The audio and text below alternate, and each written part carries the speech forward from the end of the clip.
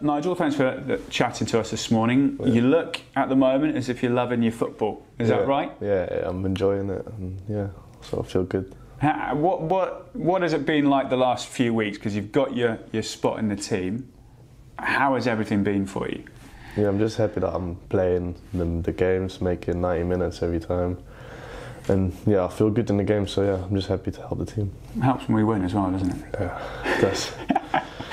I spoke to you after the last game against Ipswich, and you puffed out your cheeks. You're like, tough game. Yeah. How have you found it in general, the standard of football, the quality of opposition you're up against in League One? I think the standards are quite high. Our standards are high as well, and it's just the intensity is just different. What I'm not used to, and I'm getting used to it, and I feel fair every game. So yeah, it's good.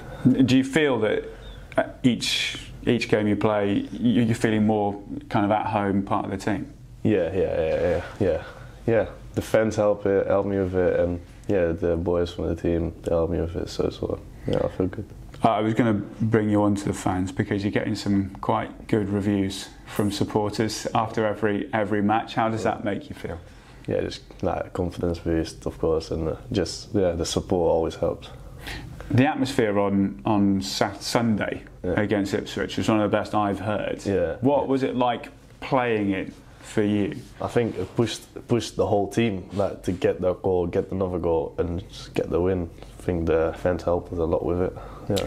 And as a lone player, someone coming in maybe didn't know a whole host about the club. How much of an impact does getting backing like that, support like that, help you settle in? Yeah, a lot. You feel very at home if you play there, and I think everyone thinks about it like that, and no one really wants to come here because the fans just keep going 90 minutes. Well, you proved that with a win every game. You played out on the left-hand side with the back three in the last game. We've seen you on the right. You adjusted pretty well. Yeah. How did you find that? Yeah, it's different, but I don't really mind it because I can always come inside my right foot if I have to. So yeah, it's just where the gaffer needs me.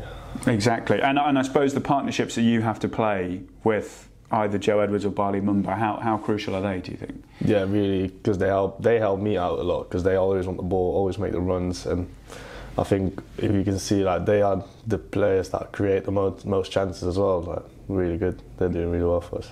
They're quite different players, aren't they, to themselves? Yeah. So you have to adjust mid-game if they switch, for example, I'd imagine. Yeah. But I think I've been playing with Barley the most last games, and I think we got a good connection, so that feels good.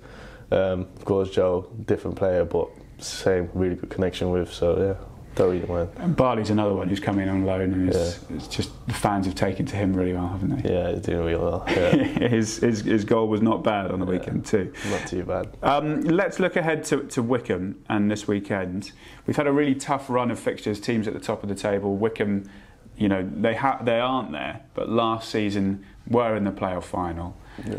I guess you're expecting another quite difficult game.